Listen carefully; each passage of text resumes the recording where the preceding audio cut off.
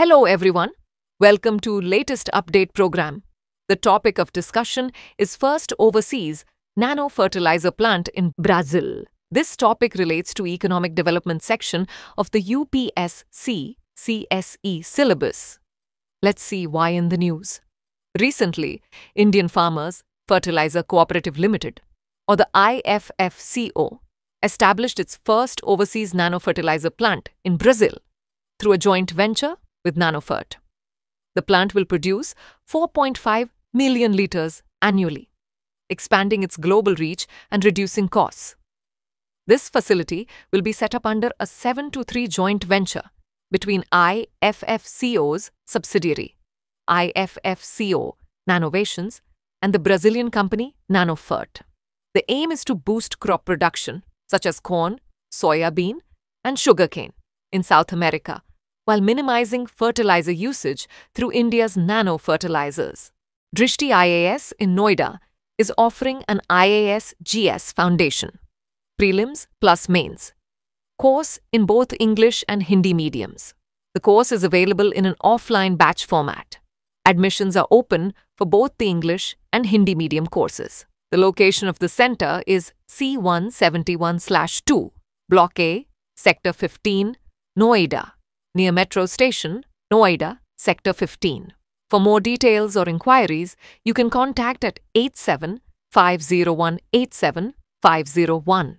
Now let's discuss that about Indian Farmers Fertilizer Cooperative Limited.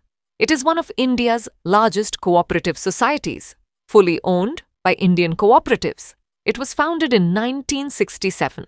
It includes over 36,000 cooperatives, with interests in insurance, rural telecom, and fertilizer production. Its objective is to support Indian farmers by providing reliable, high-quality agricultural inputs and services sustainably. Now let's discuss that about nanofertilizer. These are highly efficient, delivering essential nutrients like nitrogen to crops in the form of fine granules. These have nanomaterials to encapsulate nutrients, allowing them to be released slowly, especially nitrogen, which is vital for plant growth. Urea, a common nitrogen fertilizer, is one of the key ingredients in nanofertilizers. These are expected to improve crop yields while reducing the reliance on conventional fertilizers. Now is the time for practice question: the development and promotion of nanofertilizers by entities like IFFCO directly aligns with which of the following aspects? A.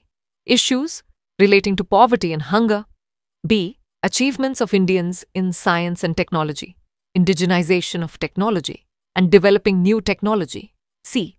Role of civil services in a democracy. D.